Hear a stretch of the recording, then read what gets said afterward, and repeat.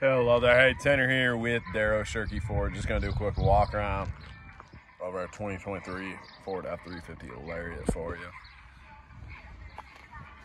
She's black and we're right next to the field, so being right next to the field looks pretty darn good.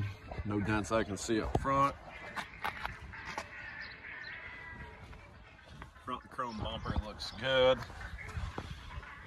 Ooh, forgive me, I was off yesterday and the body's hurting a little bit. The Michelin's all the way around, all 6 tires.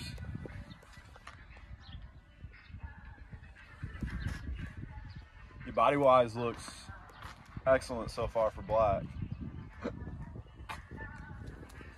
The stationary running boards, that's what I prefer. In the tri-state, power running board is a great design, but for functionality, all the salt on the roads, I like the standard dual power seats right here. Definitely owned by a non-smoker, very firm passenger seat. And all the bells and whistles right there at your fingertips in terms of cruise control. Bluetooth, trailer brake controller already installed there for you. Heated and cooled seats. Do get the power sliding rear window and back seat. Tell you what, they either didn't have kids or kids that are a hell of a lot cleaner than mine. Heck of a lot cleaner. My apologies for cursing. Heated seats right here. It's a good looking truck interior wise. Get the side step. That is very, very, very minute. Step back. Our 2 nice little scuffs that are actually pretty deep. Not huge though by any means.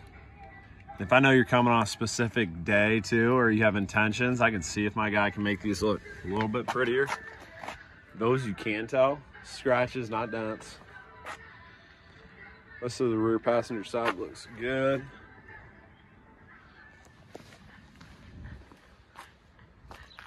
Tailgate steps along the back side, just trying to look. That chrome is excellent.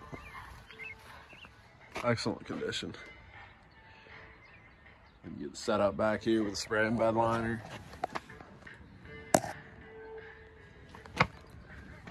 Beautiful thing about YouTube, you can press pause at any time. Yeah, other than those 2 scratches I showed you, then the one that probably wasn't even worth showing you towards the front. Man, this is about as clean as they come for black.